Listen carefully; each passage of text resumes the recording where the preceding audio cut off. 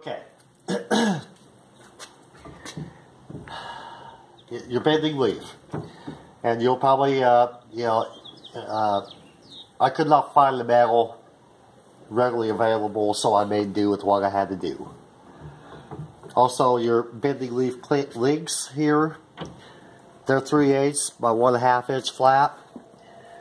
The metal company did not have that either, so we took 3/8 by 2 inch flat, and we cut it by 1/2 inch to make these links here. So those are some of the things. If you cannot get the metal, that's how you can make do and make it still happen. Yeah, it's a good bending clamp here, and we like it. And we're going to take it back apart and clean it up, and we're going to powder coat some of the parts. We do powder coating, and we've got this zombie green to work with, and the Dylan blue to work with, and we use that to mainly powder coat our bullets with. But we're going to trick this all out. And I need to have some more adjustments made to it. I cannot get it to do a full 135-degree bend yet.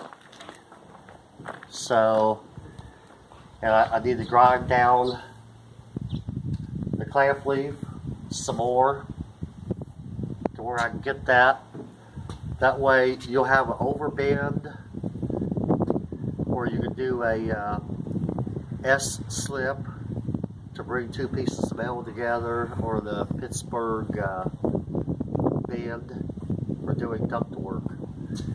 But you gotta be able to bring it back 135 degrees in order to make those. And it'll be an overbend, and you'll raise your clamp up, slip it in there, push your clamp down, toggle it over, and make your bend. And then it'll be flat. So that's what we're going to do. This has been cut out with mostly hacksaws, and there's a lot of holes to drill, a lot of holes to tap. You really got to stay focused. And I messed up a lot on this, and you will too. And we're going to get back with you. The best tool we found to cut this metal or to shape it, we now have a grinder, and we can cut the stuff off. We got a little cut off wheels here. That's a step up. But most of the stuff we do is with just a minimum of hand tools, just to show you what you can do. But I just hate buying tools. I'd rather make a tool. I make a lot of them, and you've seen a lot of tools that we've made for the foundry. And so anyway, the next time you see this, we'll have it pretty much tricked out. We're experimenting with bluing, and where you take sodium hydroxide, which is lye, and sodium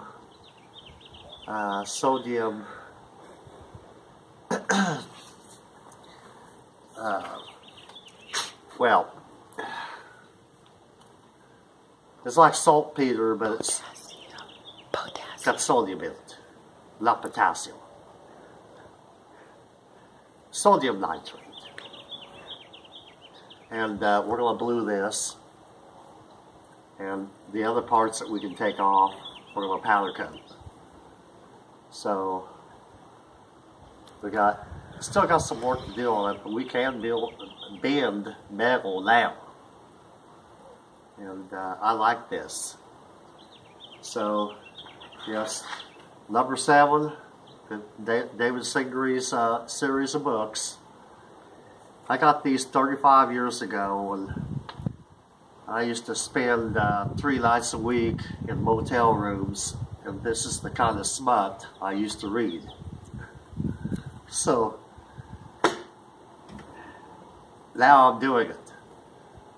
Thank you for watching. We'll get back with you on another project.